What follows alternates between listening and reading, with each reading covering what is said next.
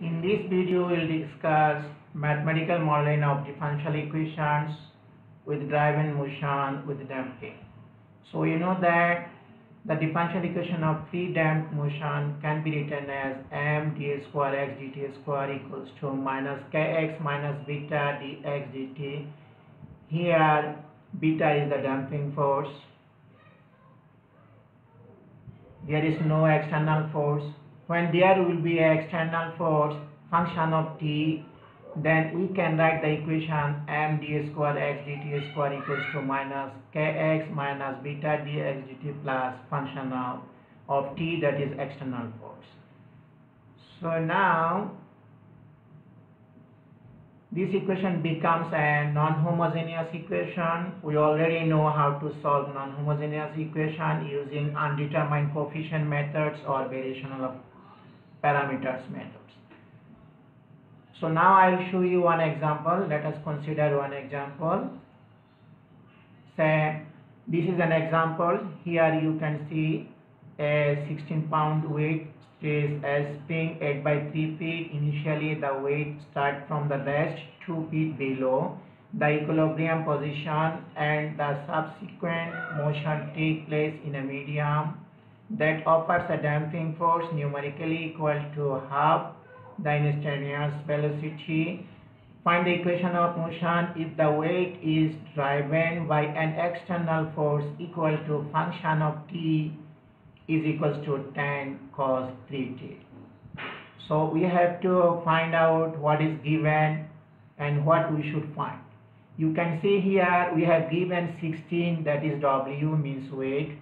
You can see our spring length is 8 by 3 feet, and also beta or C is given half, that means half times. We have to find the equation of motion. Here the external force is given function of t equal to tan cos 3 theta.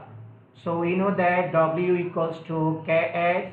Here we put the value for W and S to get the K. So we get the K equal to 6. Similarly, we know that W equal to mg. Here G is equals to 32, M is equals to, we have to find W is given, so we get M equal to a half. Also given C equals to half, that means beta also can be considered as a half, because here I write as C. In our book it is written as beta. So now we find the initial condition. You can see here the initial condition x0 equals to 2, because you can see the initially the weight start from the rest 2 feet below. When it is below, that means x is positive. So x prime 0 equals to 0. So I hope you know how to find the initial conditions. So we also know that the equation of motion for the driving force is m d square x dt squared plus c dx dt plus kx is equal to function of t is equal to given tan cos 3t. Now we put the value for m, we put the value for c, we put the value for k. So when we put the value for m, c, k, the given equation of motion becomes half d square x dt square plus half dx dt plus 6x equals to tan cos 3t. So this equation is not in standard form. We make it a standard form by multiplying 2. So then we get d square x dt square plus dx dt plus half 12x is equals to 20 cos 3t. So now this equation is a standard form. We can solve this equation. We know this is a non-homogeneous equation, second order. So we know that the solution for non-homogeneous equation is equals to complementary solution plus particular solution. So first we find the complementary solution for this equation. So xc is complementary solution. To find the complementary solution, we write the auxiliary equation.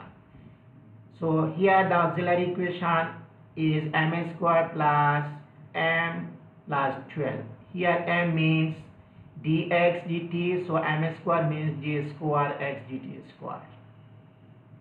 So when we solve this equation, we get m equals to minus 1 plus minus I root over 47 divided by 2. So we use here the formula to find the to solve the quadratic equation. Look like x equals to minus b plus minus root over b square minus 4ac divided by 2a. So we use this formula to find the m. So now we know that we have two roots, but these two roots are complex. Here this is a complex root. Here alpha is equals to minus half, and beta is equals to root over 47 by 2, because this is a complex root. So then we can write the solutions for the complex roots. Look like e power alpha t c1 cos beta t plus c2 sin beta t. We use this formula to get this solution. Next, we will find the particular solutions. To get the particular solution, first we have to choose our function of t. So you can see in the equation 1, our function of t is 20 cos 3t. So here I choose 20 cos 3t. So you have to remember that we have given function of t, then we have to make it capital function of t, that means new function. To make it standard form, function of t divided by m. So this is 20 cos 3t. So now we consider this one look like a trigonometric function. We consider here a cos 3t plus b sin 3t. So now we find the first derivative. We get minus 3a sin 3t plus 3b cos 3t. When we differentiate this one again with respect to t, we get minus 9a cos 3t minus 9b sin 3t. Because we know that derivative of cos x is minus sin x. That's why there is a minus sign. Now we put all these value in our equation number 1. This is our equation number 1. We put all these x p, x prime p, x double prime p into this equation. When we put this, we get this one, we get all this. So now we equate the like terms from both sides. So you can see here in the right hand side we have 20 cos 3t. That means we will equate the coefficients of cos 3t. So when we equate the coefficient of cos 3t, we get this. Similarly, when we equate the coefficient of sin 3t, because there is in the right hand side there is no sin 3t, that means the coefficient is 0. That's why we consider from the left hand side the coefficient of sin 3t is equals to 0. Now we solve this one. We get here 3b equal to 3a, that means we get b equal to a. So we put this b equal to a here, then we get 6a equal to 20, that means we get a equal to 20 by 6 means 10 by 3. So our a equals to b equals to 10 by 3.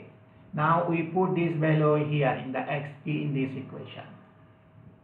So when we put this value in this equation, we get our particular solution. So finally we know that our general solution is equals to complementary solution plus particular solution. So we put the value of complementary solution, we put the value of particular solution. This is our obtained answer.